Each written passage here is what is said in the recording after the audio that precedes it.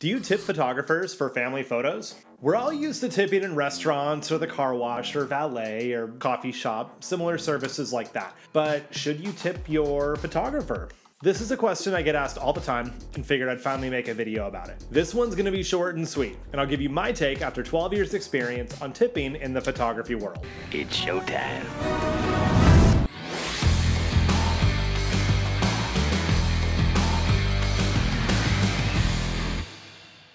Hello, I'm Mike Lloyd. I've been a professional photographer for 12 years, and while I feel like I've seen it all, I'm afraid to put that out there because who knows what tomorrow will bring.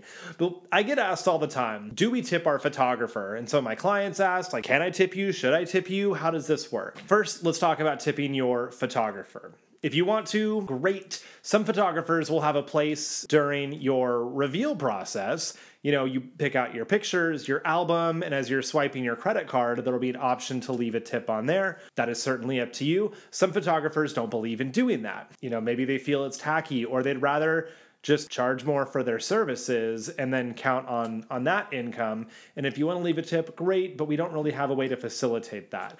I've tried both, and I prefer to not have a tipping option in my checkout. I know other photographers do it, and they swear by it. It's a personal preference. I will say I've had clients bring flowers and bring me tacos and burritos because they know how much I love Mexican food and other things like that. So you can tip your photographer. You can bring other gifts as well to show your appreciation.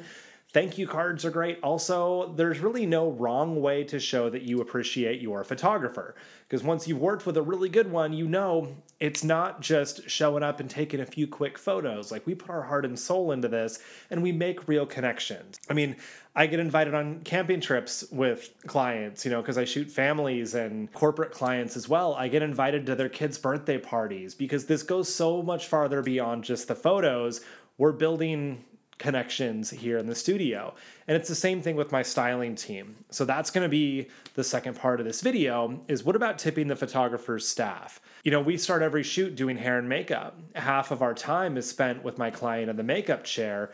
And a lot of times my clients will tip the stylist, you know, 20, 40, 60, $100 after they get their hair and makeup done. I never count on that. I plan to pay them, you know, what they charge for every session that they do.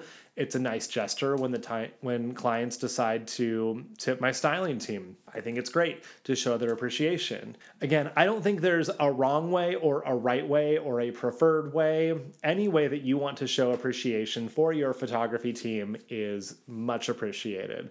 Some photographers will not accept tips, and that's great also. Don't take it personally. Some just feel uncomfortable receiving money, and that's a thing that we work on as well, as humans, as professionals, as business owners. So we appreciate that you appreciate us. The feeling is very mutual. However you want to show that is great. And if you are curious about becoming a photographer, head to boudoirguild.com. And I have a ton of videos there where you can learn the business side, the shooting side, and everything in between. You are amazing. I'll see you soon.